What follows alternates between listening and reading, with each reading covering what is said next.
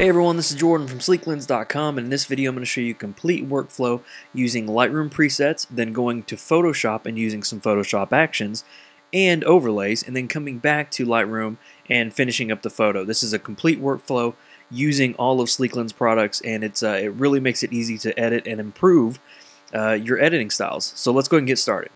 Okay, so here I got this photo here, and the first thing I want to do is kind of decide what I want it to look like.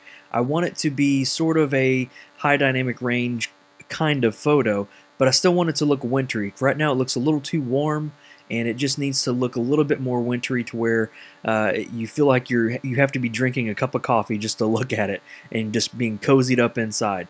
So the first thing I need to do is just figure out the presets that I want to use.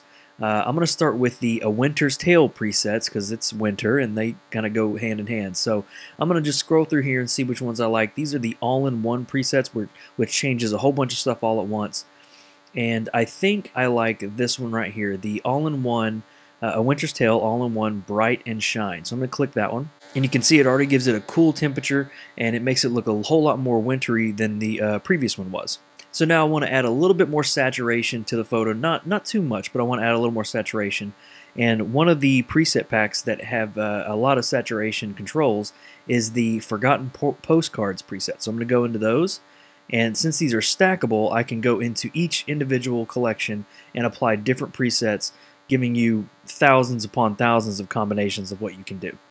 So I'm going to go down here to Forgotten Postcards, number 4, and then I'm going to click Tone and Tint, More Saturation. Now it doesn't go crazy. I don't want it to be really saturated and punchy, but it gives it a little bit of a kick.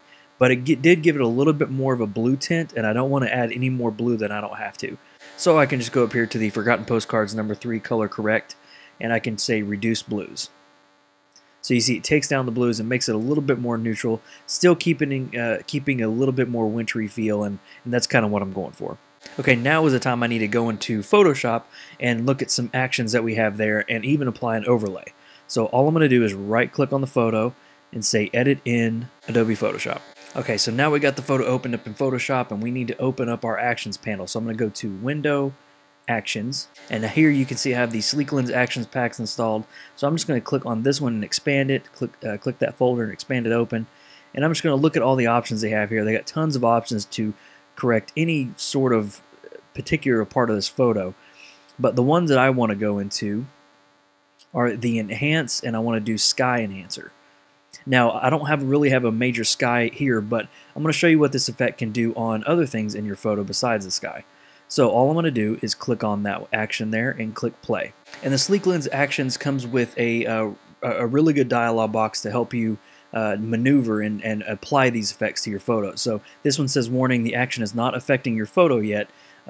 Paint the layer mask white in the areas you want to apply the effect. So I'm just going to click OK. I'm going to minimize this. And you can see here is the adjustments here with the layer mask.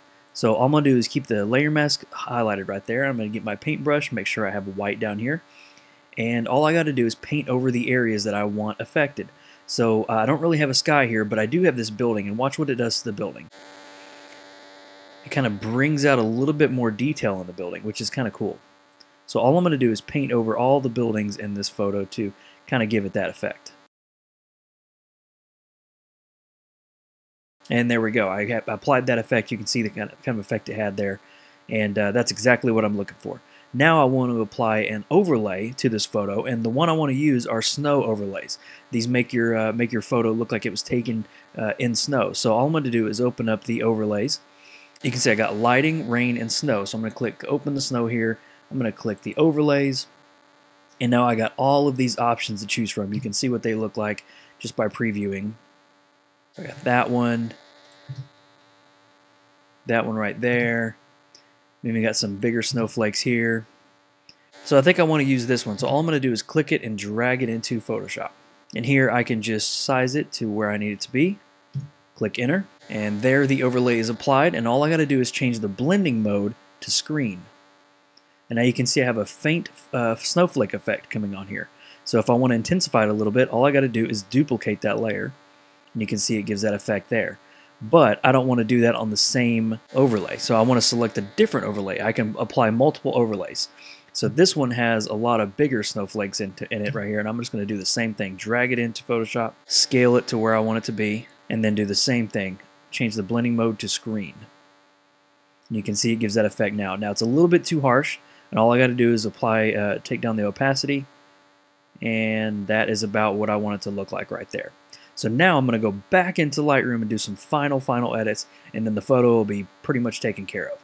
So all I'm going to do is go into File, Save. Alright, and here I am back in Lightroom with my photo from Photoshop, and here I can do a couple more basic edits to it. I kind of like the way it is, but all I'm going to do is just do some free edits here. I'm just going to apply a little more saturation, do a little more clarity, and then maybe take down the highlights. So right around there. So that is actually my final edited photo. So let's go and look at the before and after. So this is the photo that we edited in Lightroom, and this is before going to Photoshop. So let's look at the one before the edits. So here is the before, and here's our after. Just makes it look like a really good landscape photo. Looks like you were out in the snow fighting the elements and taking the photo. And all you did was just do some really awesome basic editing to your photo, and it turns out great. So I hope you enjoyed that workflow going from Lightroom to Photoshop back to Lightroom using all of Sleeklens products, and you can see what you can do to your photo. So this is just a quick example of what you can do, and I hope you enjoyed it. So thank you for joining me in this video. This is Jordan from Sleeklens.com, and I'll see you in the next video.